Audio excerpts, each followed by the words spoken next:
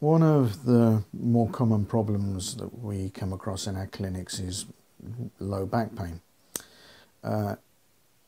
It's a very, very, very common problem, and there can be a whole load of reasons for it. Now, I'm not going to sit here and send you all into a deep sleep listening to my monotone listing the number of reasons or pathologies that are involved in low back pain or lumbar pain. I could read you off a list of that. It's pretty long. As I said, I'll probably end up with an audience of none very, very quickly. But there can be a number of causes. It can range from problems that are from trigger points to disc problems, muscular strains, stiffness of joints, lack of use, all sorts of dysfunctions that can cause low back pain or lumbar pain, and there could be a combination of those, and very often it is a combination of things that cause low back pain. So sometimes it might help to look at it from a perspective, a little bit of a different perspective, rather than looking at it from a perspective of oh, she's got a disc pain, or we've got a trigger point problem. We could maybe look at it from a more of a perspective of movements and the structures and causes, or the structures and why those structures are causing pain, and is that related to some sort of movement dysfunction. Now, as a physiotherapist, obviously I'm very involved in the sort of movement dysfunction type of thing, but it's quite important. Often people will come in with low back pain. They will have their particular diagnosis. That particular diagnosis itself can cause problems, especially when you're looking at it from the biosocial or biopsychosocial, or however people are calling it, aspect, which is very relevant. But there can be physical problems that we need to address, and one of the ways that we can look at it is by looking at the structure and the reasons those structures are causing problems, and then the mechanism of pain, and then possibly any contributing factors, rather than looking at a contributing factor and saying that is the cause of this, this and this, or a particular pathology. It's very often, and I know certainly when I was a new physiotherapist, somebody would come in and say, I've got a back pain, and you would look at them and they would say, I can't bend forwards, I can't bend backwards. It's like, you've got a disc problem or a facet joint problem. And that's because your shoe height's not right, or you're a bit crooked, or you've got a scoliosis, or various things. Now, those things may be relevant. They may contribute to the problem, but they're not going to be the be-all and end-all of it. In fact, Paul Ingram, when he talks about the sort of crookedness and asymmetries, you can't often treat those very easily anyway, and they may not be the main cause of the problem. But maybe if we look at it as I said, look at the structure, look at why that structure is causing a problem, and mechanisms of pain involved in that, and then we can treat accordingly. And one of the things that will be quite important in this is basically restriction versus sort of give. I think it was Mark Comerford that, on one of the courses I did in his muscle imbalance courses, that was talking about this restriction versus give. If we look at our little spine here, and we've got all these lovely little facet joints running down the outside of the spine, and the other joint obviously is the joint of the disc. Now, those joints themselves can cause a problem. Those joints, in causing a problem, can irritate the nerve, which can cause sciatic problems. Those joints themselves can cause muscles such as quadratus lumborum and the erector spinae to contract and not release and cause trigger points, which will cause problems. So we've got a number of structures that are involved there. And then we could look at them from the point of view, are they restricted, or are they too flexible, got too much give? And this is one of the things that people often don't look at, because it's not easy to see it. You can only really basically see how the client or the patient is moving, and that may give us some clues as to what's going on. But we can look at the sort of stability of the spine versus the mobility of the spine. And then there may be a connection to the other structures, the muscular structures and possible trigger points within. Stiff facet joints. Can we do something about that? This lack of movement. Obviously, all of that coming together may cause a sort of a element of fear, a pain mechanism, an effective pain mechanism. The psycho-biosocial model is very, very important. It needs to be considered. It's kind of becoming a bit of a sort of a manual therapy or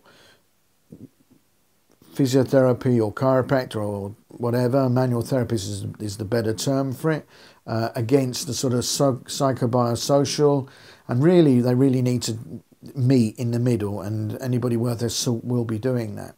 So having considered all those elements, whether it's a stiff facet joint causing trigger points, lack of movement, or is it because a facet joint or an element of the spine is not well supported by the musculature around it, those things can then be addressed through our various treatment techniques, and we have loads to help us achieve the most optimal outcome or the best outcome for our patients. So for example, somebody comes in and we were talking restriction versus stability. Somebody comes in with a stiff back. Maybe they've bent forward or they've been in a position where they've been uncomfortable for a long time. The muscles have contracted. The facet joints have become stiff. The muscles have become contracted and they're not releasing enough, so we've got trigger points. And there's the element of fear and a diagnosis of you've got a prolapsed disc because somebody was given a CT. Now, they could very well have had the CT or the MRI years before when they didn't have pain, and it would have been negative. But because they've got pain now and they've had this CT, that's their diagnosis. Maybe it's better to put it this way. Somebody could have had a prolapsed disc or managed quite happily without any problems for a great many of years. Suddenly something happens that causes their pain. They get a diagnosis from an MRI or a CT of a prolapsed disc. That feeds into their belief system of what's going on and what they can and cannot do. And therefore they do not do certain things because of all the myriad of experts that we have out there. And I don't necessarily mean actual medical experts, and anybody from Uncle Joe down the road that had a slip disc giving his information. And all of that works into the physical aspect of it as well, which could be trigger points that just will not release and become chronic, lack of movement, stiff joint, and a facet joint that doesn't move. Now that could be the restricted joint. Equally, there could be somebody that's not, pretty much like me, not really a great sportsman, carrying a little bit of weight, has quite a lot of instability around their spine, and the muscles then are working to try and guard or prevent that in a less than optimal fashion, and subsequently the muscles will develop trigger points that need to be released. The joint is too mobile, so it needs exercises to try and stabilise it as much as possible. And obviously we need to tap into the psychologically effective element of that to explain to them that this, you don't need to worry about it. It's not a problem. Again, suddenly they get a CT or an MRI that says you've got a disc, and that may not be relevant at all because for years and years and years and years they had a slip disc, they just didn't know about it. That then feeds on to how we can treat.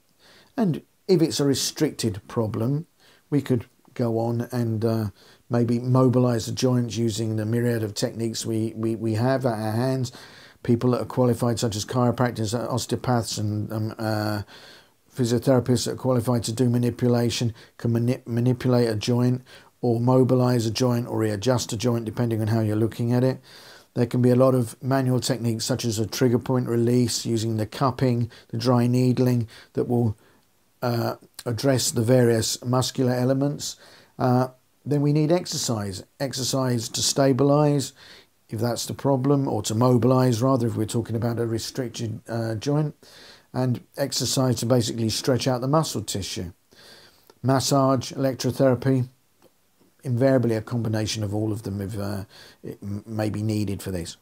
Equally with a joint that's over mobile, not particularly stable, maybe the emphasis will be on the exercise point, trying to stabilise it a little bit, but you may need to mobilise up below and above it.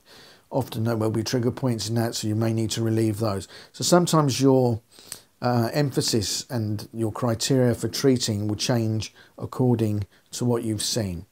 And invariably we will use a combination of everything, and we may try and address some of the contributing factors, such as altering some of the biomechanical problems, such as leg length and what have you. So try and bear this in mind, that often this isn't just the case for our good old spine, but it can be for our good old shoulder, or our good old neck, or our good old ankle or knee problems. Look at it maybe from a different perspective, from the structure, the cause, the mechanisms of injury, how they're moving or not moving, how we need to address that, where they're moving and not moving, how we need to address that, and then we will probably come out with the optimal outcome for our clients and patients.